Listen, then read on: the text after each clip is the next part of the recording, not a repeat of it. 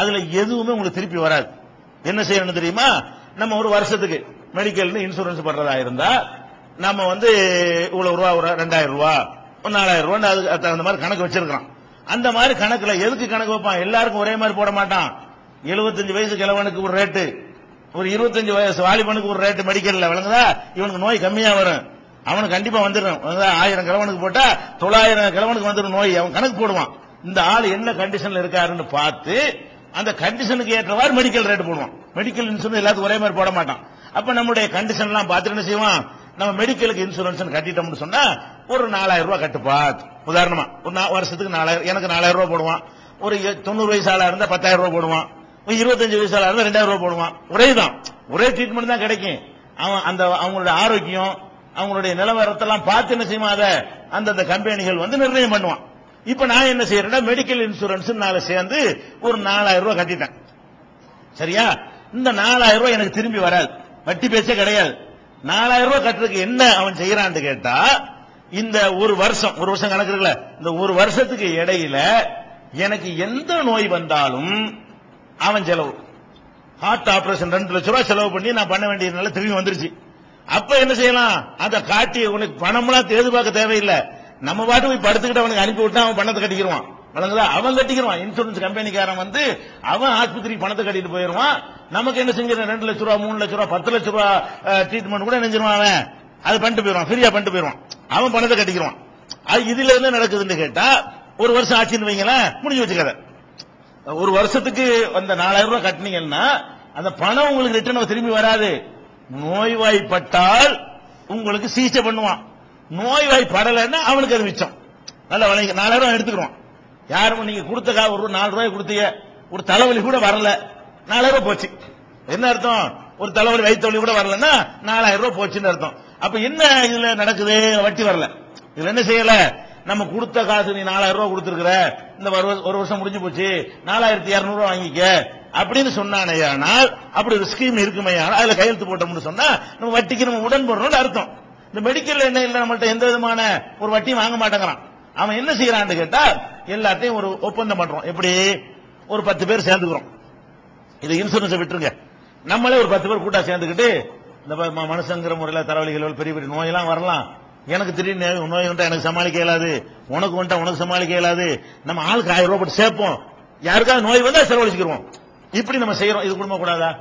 ஒரு 10 பேர் ஒன்னா சேர்ந்துக்கிறோம்ங்க. ஒன்னா சேர்ந்துக்கிட்டு பெரிய வியாதி வந்துருச்சுன்னு வையே, என் வருமானத்துல எனக்கு பார்க்க இயலாது, உன் வருமானத்துல உனக்கு பார்க்க இயலாது, 10 பேர்ல ஒரு ஆளுக்கு தான் வர வாய்ப்பு இருக்கு, எல்லாருக்கும் வரப்போறது இல்ல.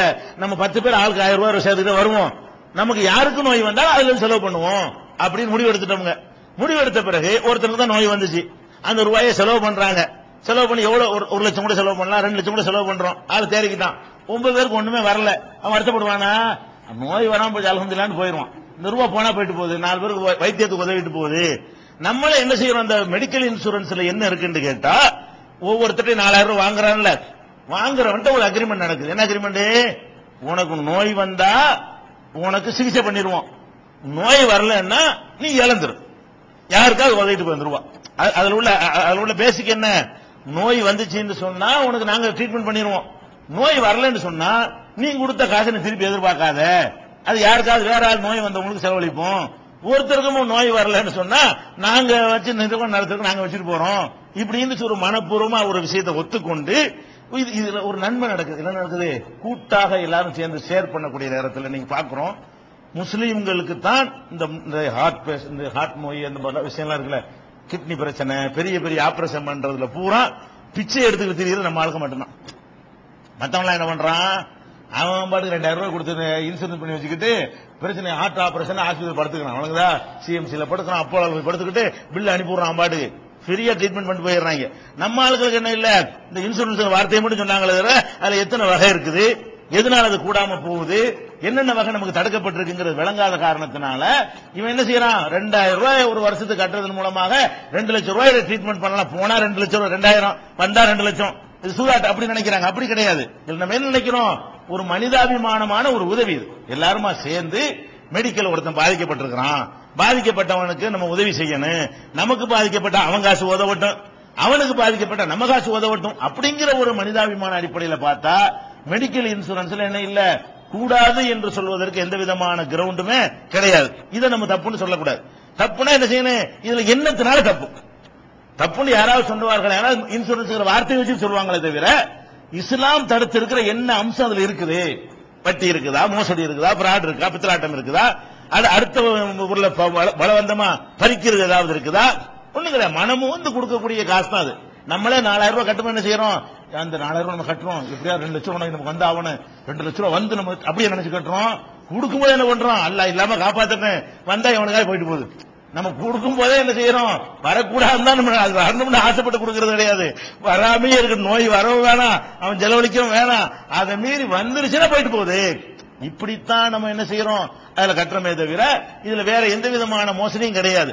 இது எதுக்கு நம்ம மறுக்கணும்? மறுத்துட்டு நம்ம எதுக்கு துன்யாவுல அல்லாஹ் தடை செய்யாத ஒன்றை நம்மளா தடை செய்து கொண்டு நமக்கு நாம இது கஷ்டத்தை ஏற்படுத்திக் கொள்ளணும். இது ஒரு விஷயம். அதே மாதிரி வந்து இந்த வாகனத்துக்கு இன்சூரன்ஸ் பண்றாங்கல்ல, வாகனங்கள் வாங்குறத இன்சூரன்ஸ் பண்ணணும். வாகனத்துல இன்சூரன்ஸ் என்ன? வாகனத்துல பலவிதமான இன்சூரன்ஸ் இருக்கிறது. என்ன இன்சூரன்ஸ் இருக்கு? வாகனம் ஓட்டிட்டு போறீங்களா, முதல்ல வாகனத்துக்கு டேமேஜ் வரும், வாகனத்துக்கு டேமேஜ் வரும்.